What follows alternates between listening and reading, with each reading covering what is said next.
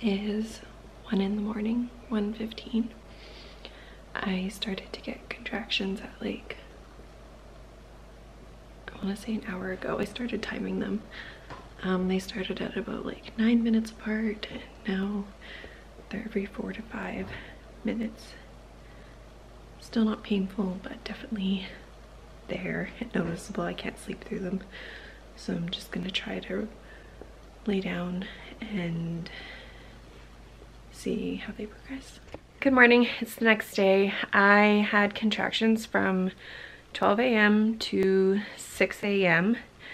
Not painful, just consistently strong, and I felt a lot of pressure. So we packed up the truck just in case, because it was like 3 in the morning, super windy, icy. So I just wanted to like give ourselves extra time just in case. But then I told Dan he should go back to bed just in case like I don't go into active labor, then he would still go to work.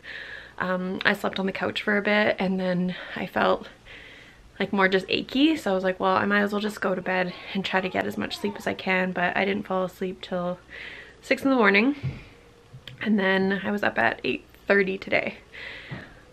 Still getting contractions, and when I went to the bathroom, pretty sure I lost my mucus plug. So I'm anticipating contractions on and off all day, and possibly tonight might kick into active labor. I definitely am more productive in the evenings just because like the girls are in bed, there's less stress, it's more calming. It's just, you know, it's the human body's natural instinct to want to give birth in a dark space where you're safe. But who knows, we'll see. I'm still feeling a lot of pressure and getting contractions, so things could change. Third baby, never know. Dan's at work, but he doesn't work far away from the hospital, so he can meet me there if I feel like things are picking up the pace. So I'm gonna carry on with my day and just kind of see how my body does. It is 12 o'clock. My mom and I are taking the girls out to drop Harlow off at preschool. It's her costume day today for Halloween. Otherwise, honestly, I probably wouldn't be bringing her. I just have to pick up a couple things. I do not feel well. The contractions are still coming. They're not close together. I just feel like crap. Like, I want to throw up. My body is purging the system. So I just feel like I kind of have like the flu. I don't feel well.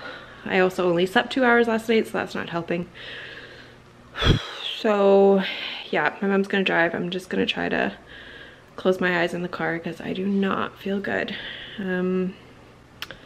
Yeah, that's the update for now. It's like 12:15 or something, so we will see. It is 3:45. I'm just waiting in the car while my mom is getting Harlow from preschool.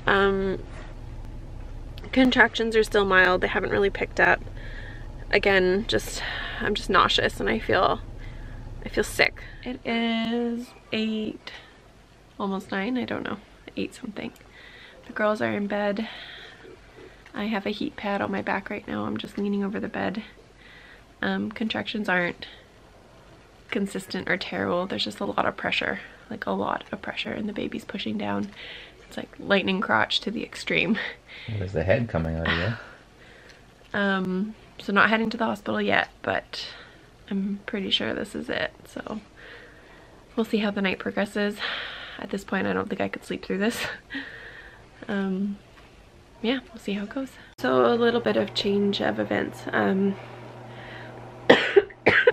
I was able to sleep last night. The contractions stopped, but I woke up today very sick.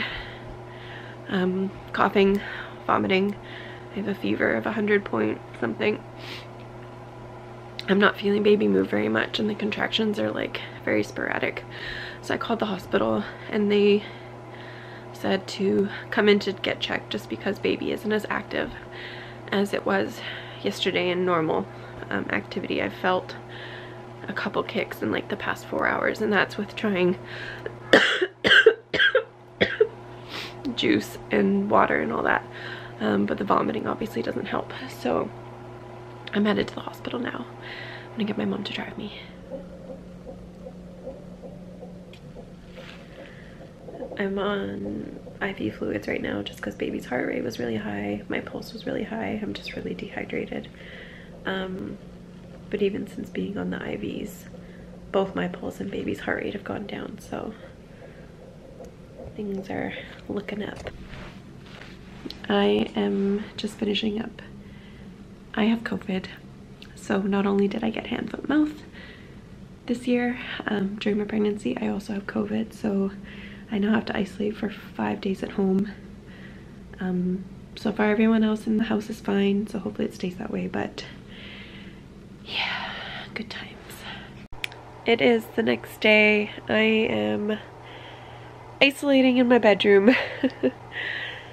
My mom, Dan, and the girls have all tested negative for COVID. They don't have any symptoms anyways, so they get to carry on with life until, obviously, if anything changes where they start giving symptoms, then we'll probably have to test again, but so far they're all good.